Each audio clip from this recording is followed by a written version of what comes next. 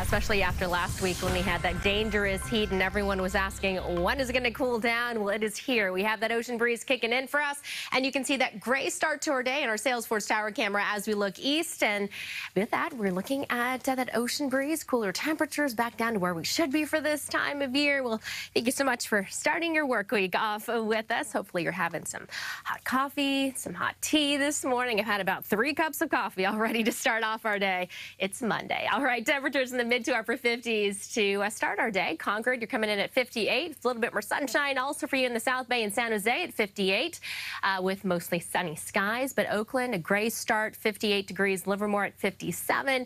Downtown San Francisco at 56 and 55 for Santa Rosa. So here's what you can expect. That cooler start to our week near normal daytime highs. As we look to Tuesday and for Wednesday, could see some coastal morning drizzle, slightly cooler temperatures, and then we're going to warm things up as we look ahead to the end of the week, especially by the weekend. So here's what you can expect for today. Looking at highs right around 63 in Pacifica, around the Bay, 67 in San Francisco, 71 in Oakland, and for our inland locations, upper 70s to low to mid 80s. So the South Bay, 81 for a daytime high in San Jose, topping out at 83 in Concord, 86 in Livermore, as well as for Fairfield, the North Bay, 80 degrees in Santa Rosa, and 79 for Napa this afternoon. So this upper level low pressure system just to our west offshore is ushering in that stronger sea breeze, and with it, cooler temperatures. There we go, that ridge of high pressure that brought the extreme heat last week, that'll continue to push away from us, thankfully so. Let's take you hour by hour on Futurecast, and we are looking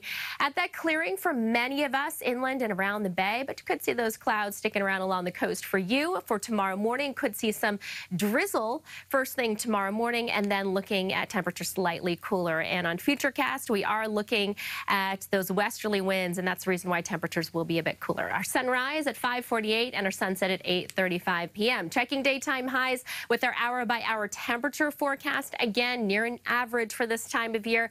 For tomorrow morning, starting off our day in the mid to upper 50s to low 60s, and for tomorrow in the afternoon, slightly cooler, so just a touch cooler for your Tuesday afternoon. Here's that extended forecast and what you can expect as we are looking at temperatures warming up Thursday and into Friday, and there we go with those hot temps inland by Saturday and Sunday into the 90s. Michelle?